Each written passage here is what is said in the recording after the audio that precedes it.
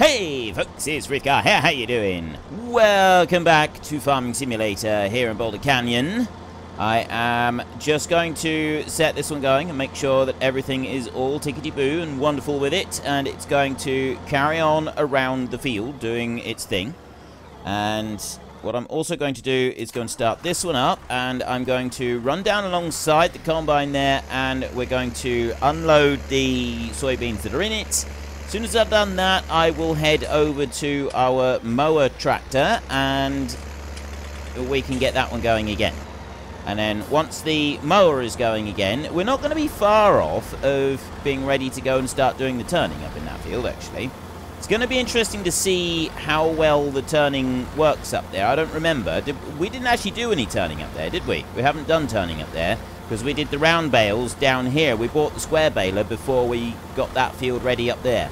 So it's going to be interesting to see if we can do anything with the hay turner up there. On, you know, on the odd patches, the weird patches that we got up there.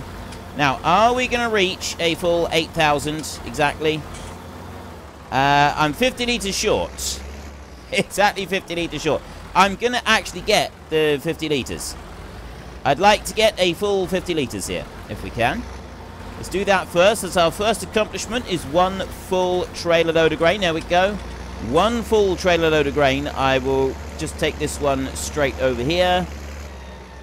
Scramble up onto there like that. And let it tip. Right. You tip out there, and we will go and just have a look at this. Well, he's not going to have any problem getting around there because we've got, yeah, we've already done a couple times around the field, so we don't need to worry about that one. Let's get up here to this one. We can start this bad boy up, and there is the huge, great big bits left. Look at that! It's absolutely ridiculous. It really is utterly ridiculous, the way that it leaves it behind like that. There's nothing that we can do about it.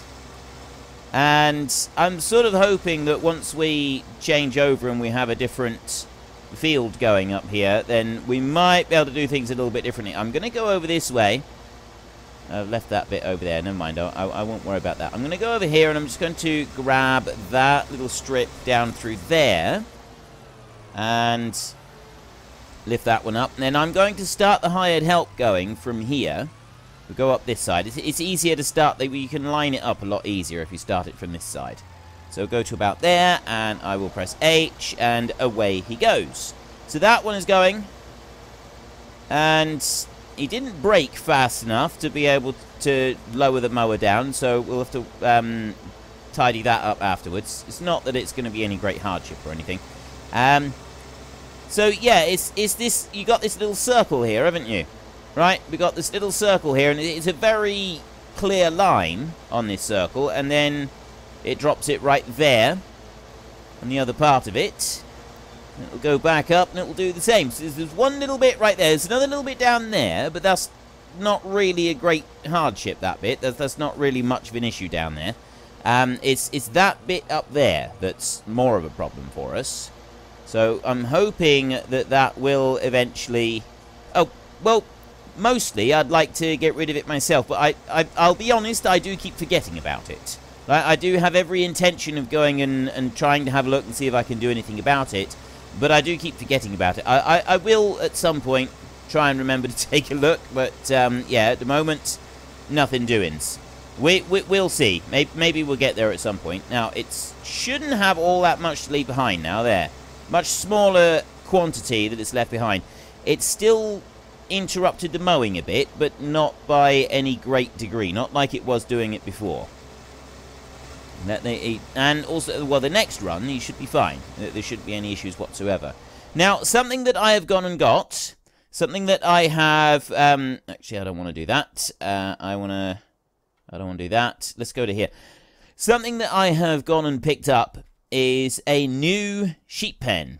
A new type of sheep pen. Now, I wasn't actually thinking to use it in this series. I was going to keep it for using in a different series. I'll almost definitely use it in the Alps series. And you can comment on here as whether you think I should be using it in the Alps Panorama series. So we've got our sheep pen right here. I've got some new animal pens in here, and these are from Stevie. So he's made everything bigger. Now, they're pretty much the same. There's not a great deal of difference between them, except that it's cheaper. There's $15,000 there. The large chicken coop there that takes $400, that's $40,000, that one is. Whereas this large chicken coop here is only $15,000. You got a cow one there, which is $250. That takes 450 cows. The pig one takes 450, and the sheep pen over there also takes 450 sheep. When you look at the prices of the base game ones, 300,000, the large pig enclosure is 250, and the large sheep is 180,000. So his ones are cheaper, and they've got a higher capacity. So they're not massively cheaper, but they are still cheaper. So I'm wondering about maybe tweaking the prices on those before I actually use them. But the reason I'm looking at them is the size of the stuff in front. Like, if you look there, you've got a much bigger area for wool on sheep, which is absolutely great. That's not going to affect our Alps Panorama series. This one, it could do. And we can have 450 sheep in one pen rather than just a 250. Which I do like that bit, but I'm sort of thinking we probably won't put them into here. Then on here with the pigs, mostly the advantage with the pigs on here is that you got 450 capacity rather than the other capacity. Horses are the same, so a 16 horse pen. Cows, 450 cows rather than, what's the large cow pen? 200. So you get extra, you more than double your number of cows that you can put into that one. And chickens over here, I can fit 500 chickens in here instead of 400 in the base game one. So the chickens, I mean, the big thing with the chickens is, again, you've got a bigger area for the eggs coming off of it, and that's the bit that I particularly like about this one. There doesn't seem to be a spot for water with the chicken pen. Right, you've got the chicken pen over here, you've got water right there. No, water is that one, and food is that one there. That's what you've got with the chicken pen. With this one, oh no, it does have it. Look, you can see there's the two over on the sides there. So the chicken pen, it does have it, and it's about the same size as the one that exists. So there's not a lot of difference to it. This is the ones that he's made for his Fenton Forest map, and I do quite like them. I think they're quite nice ones.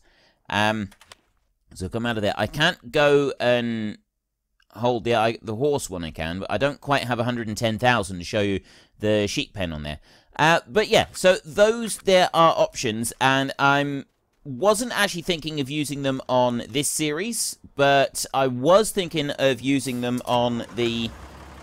Where are we? There's our combine. I was seriously considering using it on the Alps Panorama series, especially, well, the cattle pen in particular, because I thought it would be good to be able to move our cattle around. Having the extra capacity working in with the seasons, I thought it would be a really nice little touch. So if you watch the Alps Panorama series as well as this one, give me your thoughts and opinions, because I'm getting a little ways ahead on that series, so I'm not going to be able to see your comments regarding whether or not you think I should use the pens before I'm ready to actually start placing them down, due to Christmas coming up and stuff like that. So this is about the only way that I can get some responses regarding that particular one. On here, I was thinking probably not, but I am actually open to the idea of using it over there instead of the sheep pen that we've got, purely because of the larger capacity wool pallets collection area. I think that could be quite a good thing to do if we've got, you know, with that larger capacity wool pallets spot. That might actually be a good thing to do. We can run the, you know, we get some more wool pallets in there. I got 8 wool pallets sat there at the moment. I can go and get more than that. And with 450 capacity, it means that we wouldn't have to worry about another sheep pen for a while. However, in order to compensate for that, I do think that I would have to alter the price just a little bit and tweak the price up. Because a large sheep pasture on here for 250 sheep is $180,000. Whereas this one is 110 for nearly double that. You know, I'm sort of thinking that that's cutting corners as far as the price is concerned. So in order to accurately reflect what we've got, actually, I'm going to do a quick calculation. I've got my calculator here. So 180,000 divided by the 250 sheep that we can have is $720 per sheep. So for housing, 720. So 720 times the 450 on there means that if we go with the base game prices, I need to alter the sheep pen here to $324,000. If I was to make that one cost $324,000, then I would be paying the same amount per sheep for living space as we are with the base game. So maybe for this series, that would be something that would be a little bit more suitable, because for this series, I feel that things are a little bit different for this series, aren't they? We've got it's supposed to be a lot more realistic, and yeah, you probably wouldn't pay quite that much. So say we could knock that down to $300,000 or $250,000, because the bigger the pen, the cheaper it is going to be per sheep, and it's just that's just a thing as standard. But yeah, there's that definite possibility. What I didn't realise down the bottom of this field is... Okay, he's left quite a bit there on that run. There's a line with no tip collision all the way across the bottom of the field down there. I didn't actually realise that that was even going to be a thing. And are you going to go right the way... You are going to go right the way through. You're going to do some weird, crazy stuff with the mower. Like that. Right, you do your weird, crazy stuff, and then head on downhill. But if you look, we've got the tip collision issue in a line right the way across the bottom of the field. And I'm wondering if that is going to exist all the way down across that field, which is going to be a bit of a jolly nuisance for any mowers that go all the way along there. Look at that. That is really going to be a bit of a jolly nuisance, isn't it? Right, that is going to be a problem for us. So I am... Right, I don't want you messing around. He's going to try and reverse all the way up the hill instead of taking care of this bit down here, which I don't want it to do. So I'm going to bring this one down here like this and straighten up a bit like that. And then I will go here. Let him carry on up the field so we take care of this bit. And then I've just got a few little bits left that I need to tidy up afterwards. I don't remember it doing that. But then, we wouldn't really have noticed it doing that, because it's only a very short bit with the mower and the baler on the back. Now, I do remember it doing something with the mower and the baler on the back, but not to that kind of extent. Definitely not to that sort of level. So, there's there is some weirdness going on here. Right, I don't know why you're trying to reverse or do anything at all, because you're finished. So, let me... I'll switch over to the front mower, and I'll just do that little bit there with the front mower. And then we will activate the rear mower as well. We will go up here and just finish off this little strip, and then I've got a few bits up and down the field that we just want to take out. I'm not going to do a great deal of taking out the rest of it. I'm just going to sort of do one quick whip round the field and remove... Actually, I don't even need to have the back mower going. We can lift that one up, and we can just have the front mower going like this. Run along this top edge here. And that's most of the grass then taken care of. We can go and get the hay turner and get that one started. We've got a choice of using our little tiny tractor and putting it on that one, or we can stick with this tractor and just run it on this one. I'm actually thinking that we'll probably put the hay turner on this tractor this time.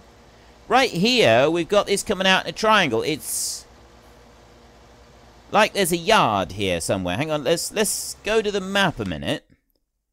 Zoom out a bit. If this was originally taken off of the Ravenport map, that would be sort of roughly where the dealership was, wouldn't it? Or was the dealership... No, the dealership there was a bit further south. What was the square in the middle?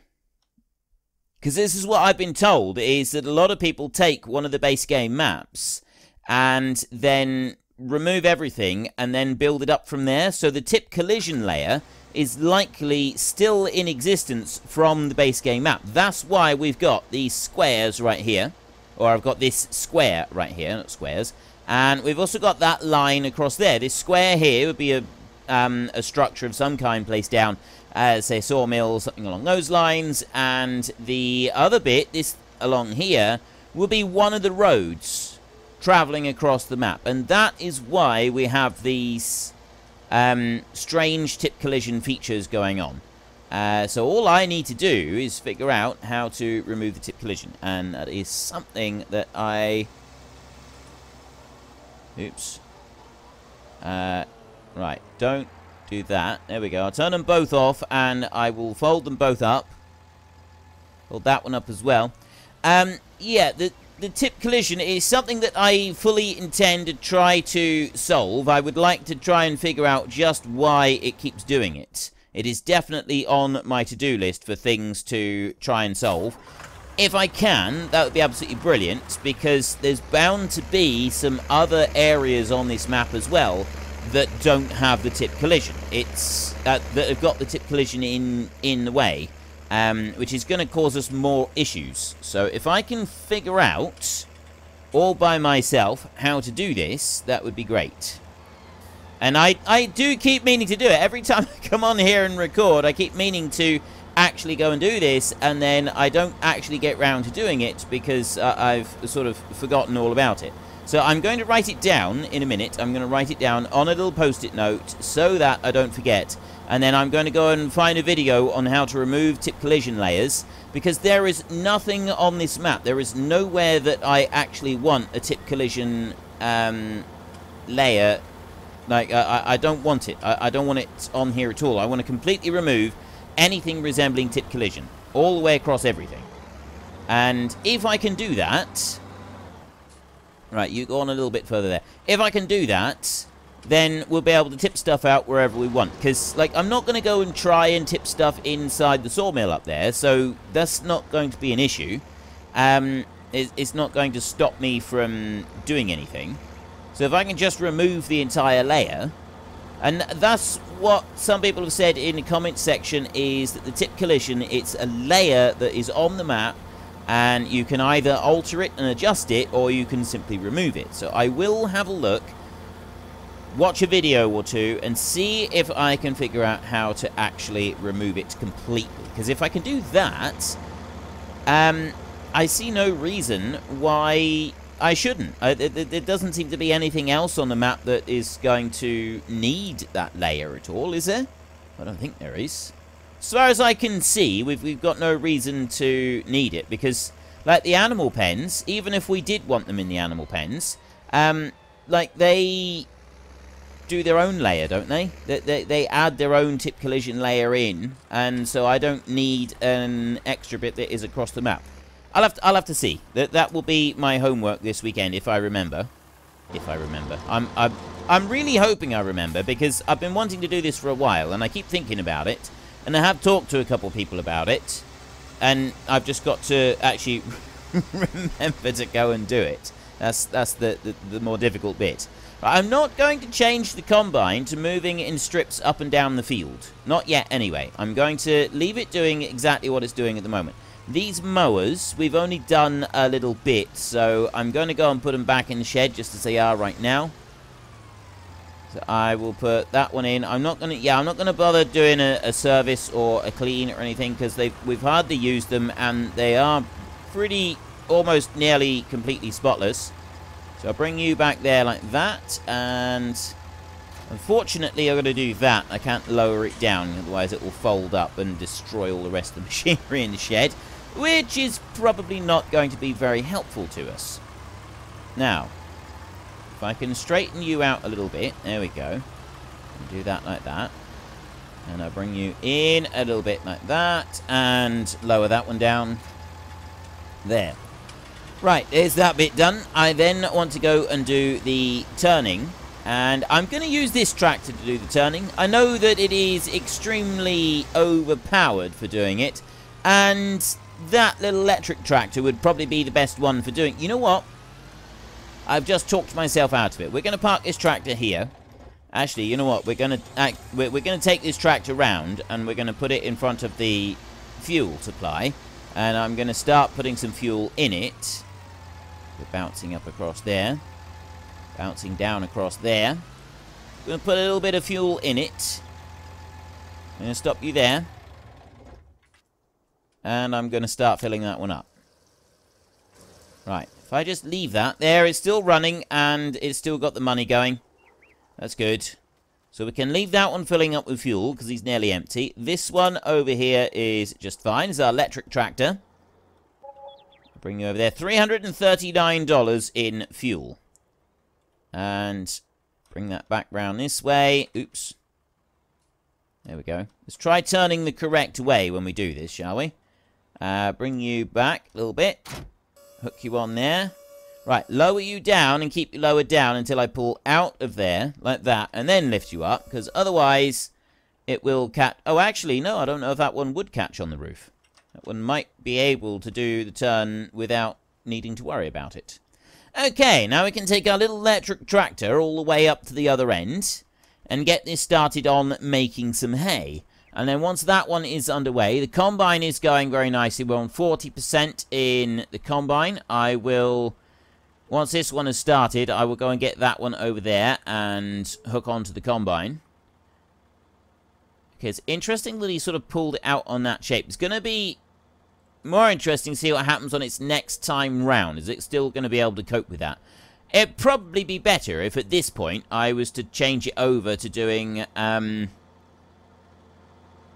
just straight runs up and down the field, but I'm not going to.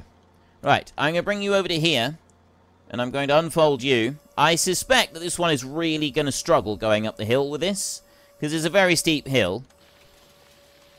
It is a very steep hill. And it's not a very powerful tractor at all.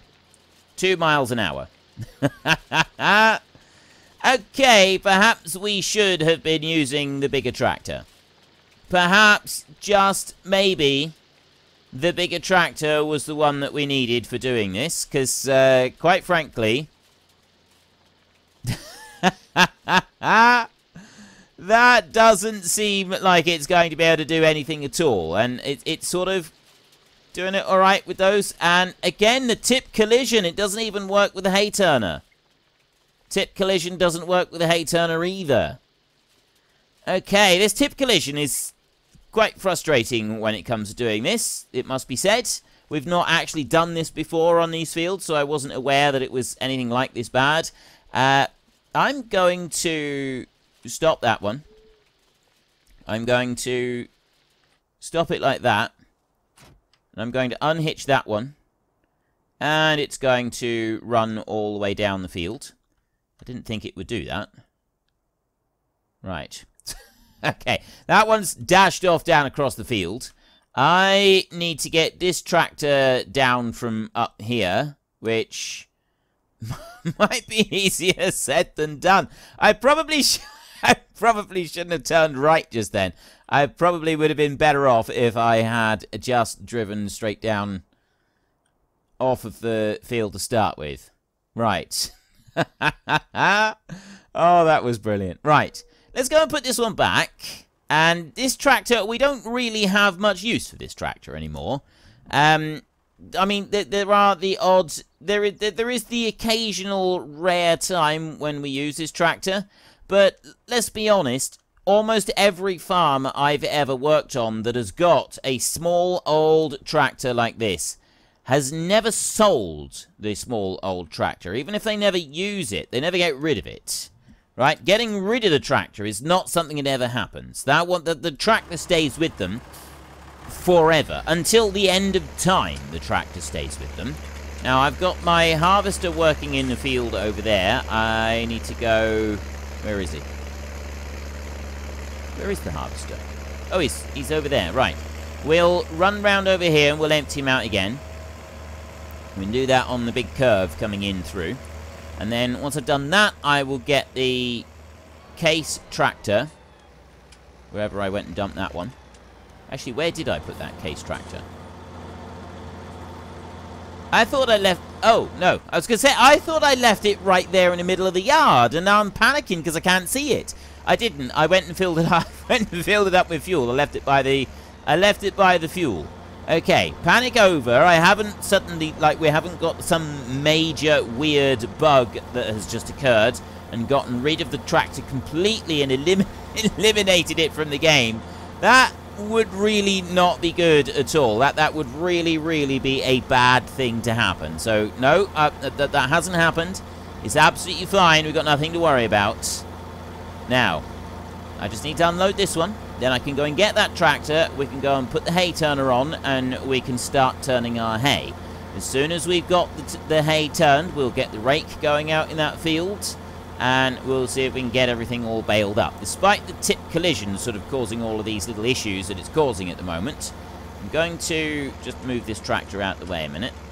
I'm going to put it over to there, and I'm going to stop right there like that, and then jump to the combine. I want to watch the combine do the turning on here. How's it going to do it? Because it's done some... It looks like it's doing some weird things now. Is it going to turn right round on itself? It is turning right round on itself. It doesn't like the fact that it's having to come out like that and stop. So I think now is the time to change over. Like if I bring it down onto there and go from this point, it will keep going. But I think we have reached the point where I need to change over. Although,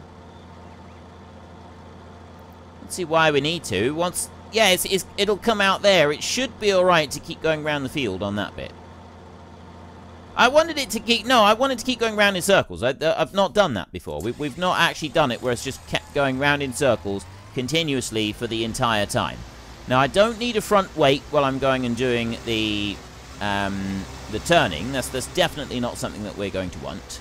So I will just leave this tractor exactly as it is, and we will go whizzing off to the field. Now, you could argue that maybe I should use the Deutz instead of this one, but quite frankly, both of them are overkill, and this is a more comfortable tractor to drive, so I see no shame in using this tractor. The other tractor that we tried doesn't have the oomph to get up the hill, so we need one of the big tractors. One's got to be on the... Oh, no, I need to be over that side. One of them has got to be on the grain trailer, and one of them has got to be working this field over here. Considering that we'll want this one for pulling the baler after we've done this, we may as well stick with this tractor for doing all of the haymaking. So we will bring you up to here and drop you down, and we're away. Now we can actually do some turning, and it's working properly. That's much better. That's much more like it.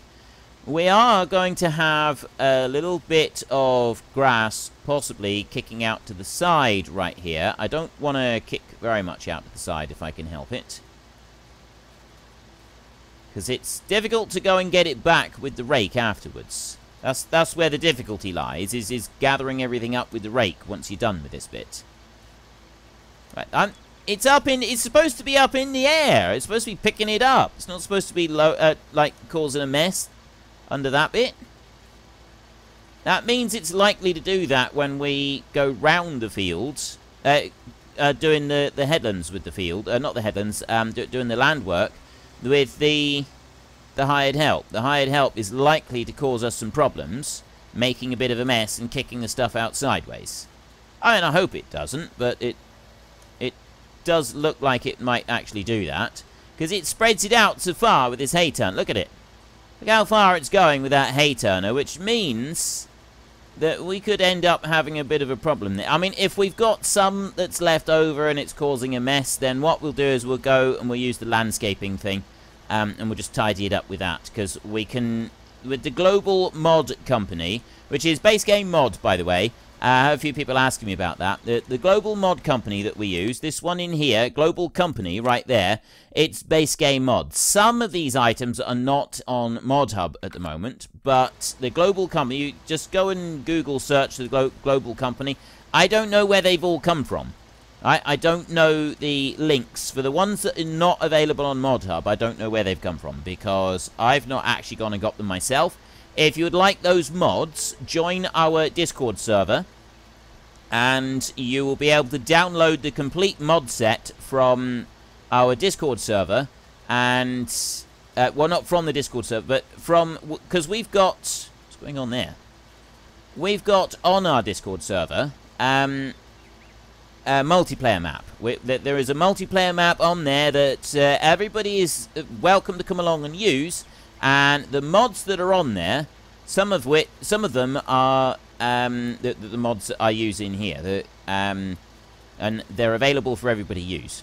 So you can go along there, you can join up with that bit, you can get the link for all of the downloads, you can go and download them all, and then you will also have all of the mods available that you see me using.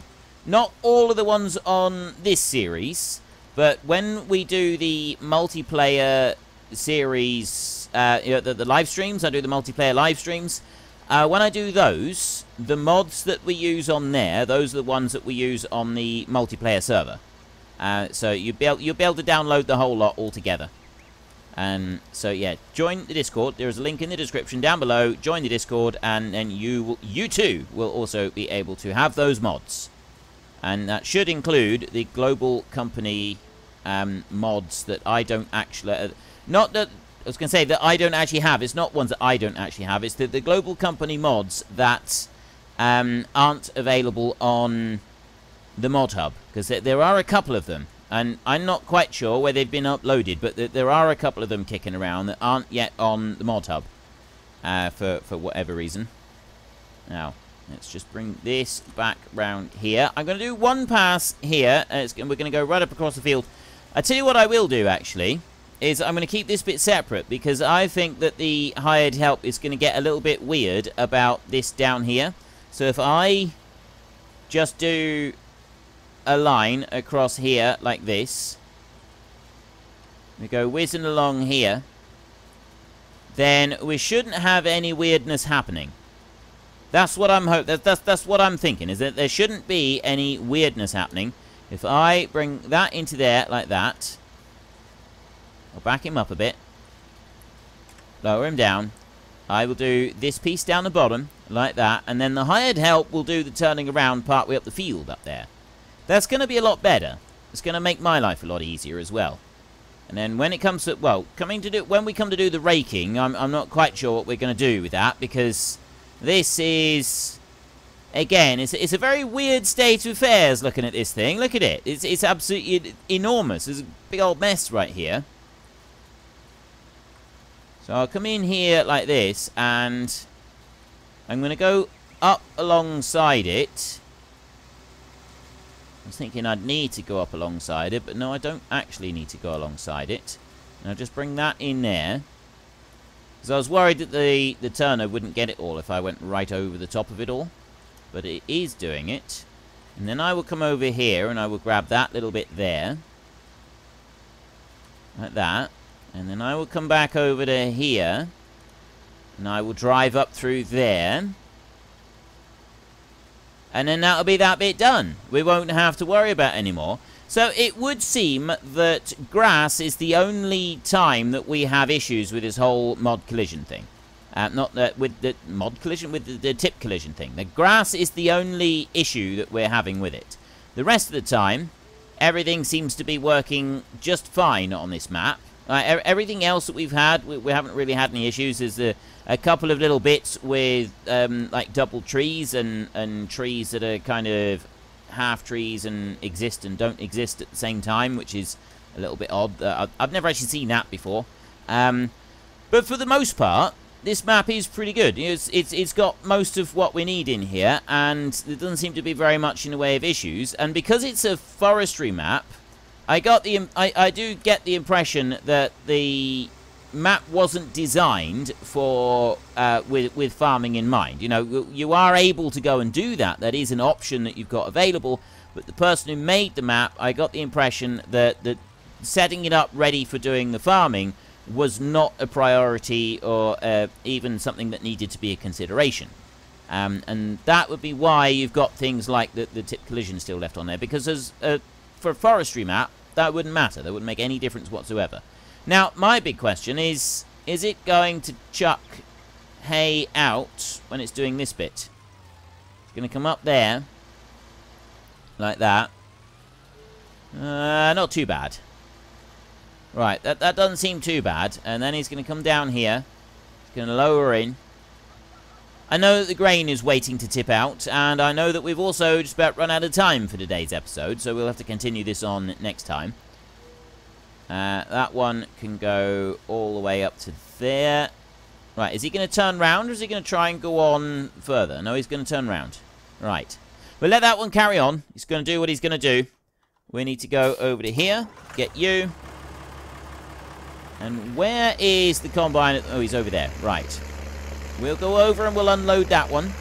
Actually, I'm going to start heading over that way, but I have run out of time. So if you've enjoyed this episode, then please head down below and give us a like. And if you really enjoyed it, then please tell your friends all about me. Get them to come and watch as well. That would be awesome. And until next time, thank you very much for watching. This is Frithgar. Goodbye, and see you later.